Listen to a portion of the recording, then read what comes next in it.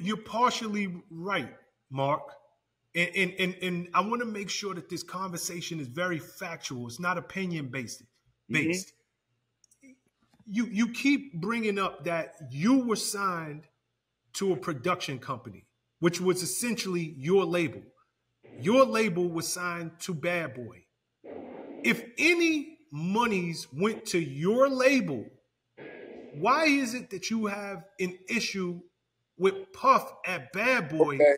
and not your label? That's the part that I'm very confused about in this moment. Right. Because we could say it like this then.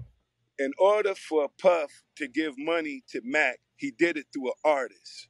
So he used me as being an artist to give him some money for a production deal. Now, what he did with the money, how much money he gave him, I don't have no clue, right?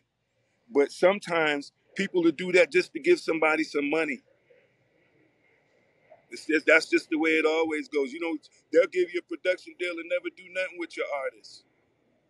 I seen them have a production deal and they never. You know what I'm saying? Okay, so I have to. I gotta ask you a very simple question. Mm-hmm. Why are you not upset with your production company? Because even if everything that you're saying is 100% accurate, the fault I'm having a tough time understanding your logic that you would bypass the company that you signed to without a lawyer and just go directly past them and say, look, Puff, you're the devil. Nah, yeah, go ahead. Production company wasn't the reason why I signed to the production company. The production company was the reason why I signed so I could sign the Puff. So I never looked at the production company like the production company can help me do anything. I looked at signing the Puff and I said, this is the agreement we have. The agreement was I'm going to be an artist on this label. This is what we're going to do. And we're going to put out an album. That was the agreement. And that was between Puff, not me and the production company. All right. So the only thing I'm doing the whole time is just making sure we all live up to our word.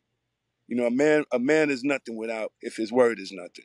So the word was never nothing.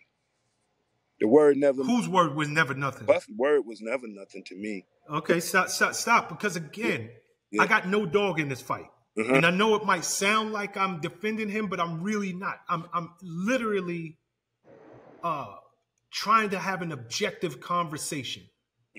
So no matter what it was that you thought, or no matter what your intentions were, you did not sign directly to Bad Boy. And you know, you could have had the best intentions, but you made a decision as an artist, you made a decision as an adult, you made a decision as a businessman to sign a contract with a third-party company who then signed to Bad Boy. And no matter what it was that you believed in your heart, or no matter what your intentions were, you were still bound by a contract that you signed as a grown man. As a grown man, yes, for sure. You know what I'm saying? But one thing I tell you though, Sean Prez, and some people try to be slick, you know, I call it pencil. You could be slick by a contract or whatever, but I don't honor. I take about your word. I don't really care nothing about it. I have a contract that says that I could never talk about it when he did the publishing. What's up, guys? Thanks for sticking with me to the end of the video. Truly appreciate you. If you like anything you heard here today, go ahead and hit that subscribe button. And if you know anybody that can benefit from this message, feel free to share. Peace and love. Make every move a power move, and I'll catch you all on the next video.